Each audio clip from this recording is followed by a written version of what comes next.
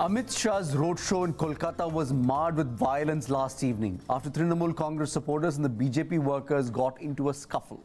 Public property was damaged and the BJP president had to be escorted away by the police. Both political parties are blaming each other, with the Trinamool Congress accusing the BJP of destroying the statue of local icon Ishwar Chandra Vidyasagar.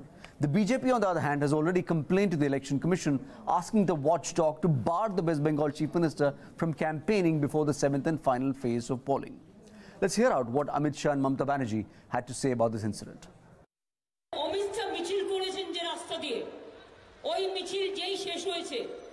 ওই মিছিল থেকে বেরিয়ে বিজেপির কিছু গুন্ডা হাতের ডান্ডা এবং আগুন নিয়ে গিয়ে বিদ্যাসাগর কলেজে আগুন লাগিয়েছে।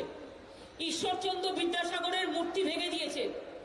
এত বড় লজ্জা কখনো কলকাতায় ঘটেনি, এমনকি নকশালদের আমলেও এই ঘটনা কিন্তু ঘটেনি। अब तक चुनाव के 6 चरण समाप्त हो चुके हैं। देश भर में 6 के 6 चरण में कहीं पर हिंसा की कोई घटना नहीं हुई, सिवाय बंगाल के। श्रीमती ममता बनर्जी का आरोप है कि हिंसा भारतीय जनता पार्टी कर रही। मैं ममता बनर्जी को एक बात बताना चाहता हूं कि आप सिर्फ 42 सीटों पर चुनाव लड़ रही हैं। भारतीय जनता पार्टी देश के हर राज्य में चुनाव लड़ रही है और हर राज्य में अलग अलग पार्टियों के खिलाफ, कांग्रेस पार्टी के खिलाफ, स्थानीय दलों के खिलाफ हमारा मुकाबला है। वही हिंसा नहीं होती है और 6 के 6 चरण में बंगाल में हिंसा होती है। इसका मतलब ही होता है कि हिंसा का कारण तृणमूल कांग्रेस है, भारतीय जनता पार्टी नहीं है। For more on this, we're joined by Suvojit Bagchi from The Hindu in Kolkata. Suvojit, thank you so much for joining us today. Amit Shah's roadshow was clearly marred by unprecedented violence that Kolkata has seen. The BJP and the Congress or the BJP and the Trinamool Congress are blaming each other. What really happened, and is the situation really under control? Yeah, situation was very much under control. I mean, the situation was under control within about an hour of the incident. I would say I was there, and it was well under control. Actually, it is not a very big incident. You know, I don't think more than a very few people who are injured on both sides. So it has become big because it is during the elections, 1 and 2, the bust of one of the iconic figures of 19th century Bengal, the Bengal Renaissance, Ishwar Chandra Vidyasagar. That bust has been demolished. So that's what made it a big event. Otherwise, it was not.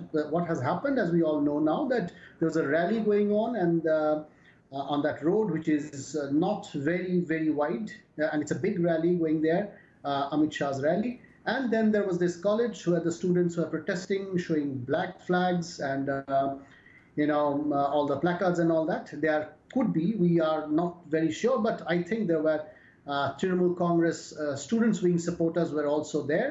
Right. And as it happens, the scuffle, it started and then it flared up, and then there's people from the rally entered the building, and it was ransacked. I mean, the ground floor hall is ransacked, but the building is not damaged. The bust of that Vidyasagar has been damaged. Okay. Yes. Suvojit, what is the political inference that you make out of this? We have seen the political discourse sink to an all-time low in Bengal politics. The Prime Minister of India and the Chief Minister of Bengal, Mamata Banerjee, taking pot shots at each other. We've seen the leader of the BJP being arrested for a meme. And now comes this violence, which again seems completely unprecedented. The question is this a sign of resistance? What is the political inference that you're drawing out of this? See, if you look at the political implication, I mean, there's one more round to go. I mean, there is an immediate political implication, which is the election on May 19th. And as far as that is concerned, Trinamool, I think, has an advantage because they are campaigning, and almost the entire media is projecting it as, the issue is not the violence. The issue is targeting that college, and where this 19th century reformer, I mean, he has played a major role in education reform and all. So his bust has been targeted. So that has become the issue. So the civil society are hitting the street all the political parties, including a section of the civil society of BJP, also has condemned this. So this is, the Bengalis. It has had the sentiment of the Bengalis in a way. So what would be the impact of this? I think it don't have a huge impact, but a limited impact. It may affect BJP in at least 3 seats of Calcutta, not really Bengal. There are 9 seats going to poll on May 19th. So in the 3 seats of Calcutta, it may have an impact because this has become a major issue in Calcutta. So that is the immediate fallout. I think after the elections, it really doesn't matter. After the election doesn't matter. Okay. It is usual, as usual. I mean, the usual politics which is going on in Bengal, it will be there. Of course, BJP has gained substantially in Bengal over the last couple of years. Yep. And so BJP, we have to see after the elections, after the results are out, whether they continue to grow or not. That we have to find out. But as such, it won't be having a very long-term implication. Yesterday's incident, I mean. Okay. One final question, and Suvojit, this is really the big picture question as far as Bengal is concerned. The BJP is clearly placing its bets on increasing its tally in Bengal. It only won 2 out of 42 seats the last time. It clearly is betting on a Hindu consolidation, drive in the state of Bengal.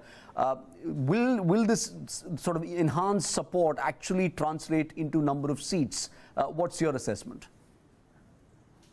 See, that is the question everybody is asking. Because if we look at the history of Bengal, I mean, getting 35% votes will not give you enough number of seats. As we have seen, in this state, CPIM has been in power for 34 years.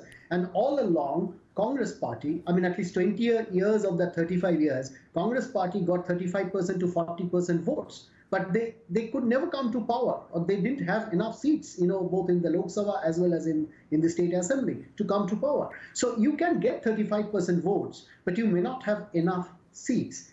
So that's a critical question. Now, having said that, I have traveled almost across the state from central Bengal, or let's say a bit of North Bengal, Central Bengal, and South Bengal, and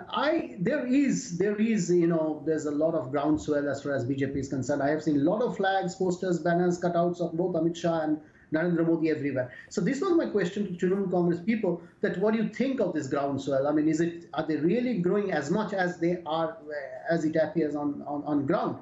So the Trinamool Congress's answer to this question is very simple. They say, today you put up flags, banners, and posters, you give it on contract. So we do that. BJP does that. They have more money, so they have more flags. It will not translate into seats. But definitely nobody is denying that BJP's vote share will go up. And why it will go up? Because the space which, the left is kind of, I won't use the word decimated, it's a strong word, but left's vote is continuously, reducing. And that space has been filled now, which I remember Arun Jaitley said quite a few years back, that they are going to take the left space in Bengal, and that's exactly what has happened. The BJP has taken the left space, and their vote share is increased. In a very simplified form, I can tell you that. Of course, it has other implications. Suvojit, many thanks indeed for joining us with your perspective. Suvojit Bagchi from The Hindu. If you have been, thank you so much for watching.